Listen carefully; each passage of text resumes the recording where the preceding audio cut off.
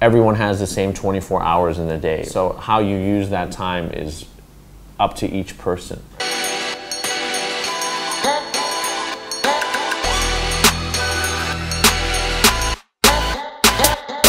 I'm always thinking about work. So whether when it's the first moment I wake up or the last moment when I go to sleep, the key is to that if you feel passionate about what you're doing, you will always think about it, and it means you're always working on it. For me, I think that every day I'm trying really hard to push the limit of what is capable of what we can do and what we can do to further push the limit.